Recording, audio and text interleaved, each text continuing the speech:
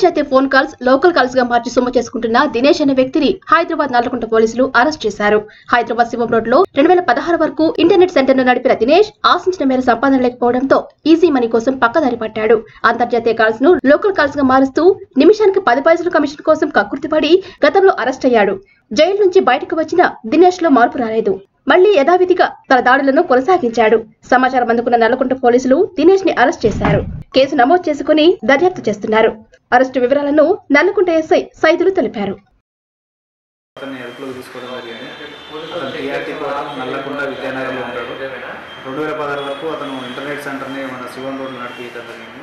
ఆ ఇంటర్నెట్ సెంటర్లో లాస్ రావడం వల్ల ఈజీ మనీ ఏ విధంగా వస్తుందని ఆలోచిస్తే అతనికి ఒక కాల్ రూటర్ అనేది ఇంటర్నేషనల్ కాల్స్ని డైవర్ట్ చేస్తే దానివల్ల ఒక 10 పైసలు బెనిఫిట్, ఒక పర్ కాల్కి 10 పైసలు బెనిఫిట్ వస్తున్న ఉద్దేశంతో ఆన్లైన్లో ఆ రూటర్ని తీసుకొని దాన్ని అతను ఇంట్లో సెటప్ చేసుకొని ఇంటర్నేషనల్ కాల్ డైవర్ట్ చేయడం జరిగింది. ఈ దాంట్లో ఎలాంటి ఇంటర్నేషనల్ సంబంధించిన టెర్రరిస్టులకు కానీ దేనికి కానీ సంబంధం లేదు. ఖాళీ అతనికి ఆర్థికంగా లాభం పొందడానికి మాత్రమే చేసినటువంటి పని.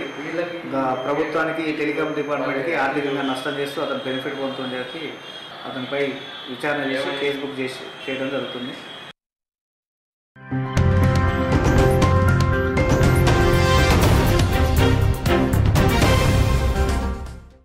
హైకోర్టు విభజనతో ఏపీలో లాయర్లు తీవ్ర ఆగ్రహం వ్యక్తం చేస్తున్నారు.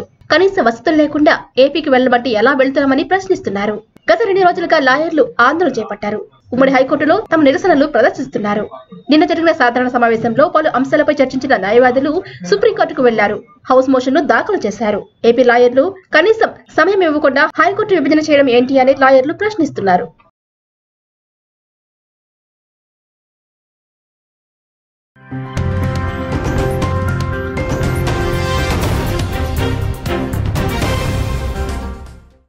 తూర్పుగోదావరి జిల్లా కాకినాడ పోర్టులో విషాదం చోటు చేసుకుంది. డీప్ వాటర్ పోర్టులో మరమ్మతుల పనులు జరుగుతుండగా 2 భారీ క్రేన్లు ఒక్కసారిగా కుప్పకూలాయి. అక్కడ పనిచేసే కూలీ ఒకరు అక్కడికక్కడి మృతి చెందారు. మరికొంతమందికి గాయాలయ్యాయి.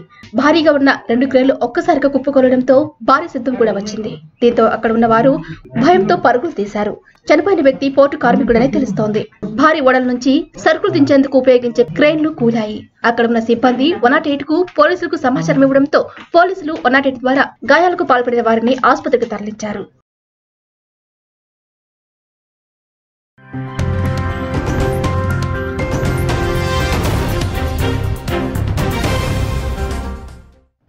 సీనియర్ హైదరాబాద్ ఐపీఎస్ అధికారి మధుకర్ శెట్టి మృతి చెందారు.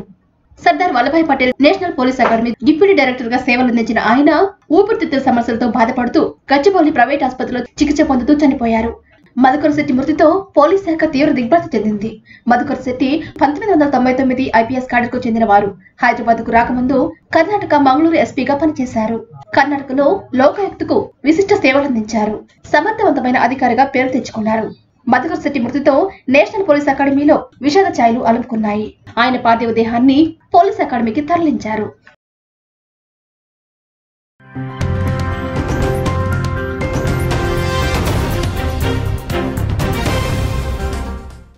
ఏపీలో ప్రబలుతున్న స్వైన్ ఫ్లూ జనాన్ని వణికిస్తోంది. తిరుపతి రియా ఆసుపత్రిలో గత 2 నెలలుగా 50కి పైగా స్వైన్ ఫ్లూ కేసులు నమోదు కాగా తాజాగా 3 బాధితులు వ్యాధి లక్షణాలతో ఆసుపత్రికి చేరారు. సాధారణ జ్వరం, జలుబు వచ్చిన వారికి కూడా స్వైన్ ఫ్లూ సోకుతుందని తెలియడంతో భయంతో ప్రజలు వణికిపోతున్నారు. చలి తీవ్రత పెరగడంతో స్వైన్ ఫ్లూ ప్రమాదం కూడా పెరిగిందని వైద్యులు అంటున్నారు. గత సెప్టెంబర్ నుంచి మొదలైన కేసులు చిత్తూరు జిల్లా వ్యాప్తంగా నమోదవుతున్నాయి. 2-3 రోజులకు కొందరు అనుమానితులు రుయా ఆసుపత్రికి చేరుకున్నారు. వారం రోజులుగా స్వైన్ ఫ్లూ కేసులు నమోదవడంతో జిల్లా వైద్యాధికారులు అప్రమత్తమయ్యారు. వ్యాధి బారిన పడకుండా ప్రజలకు సూచిస్తున్నారు.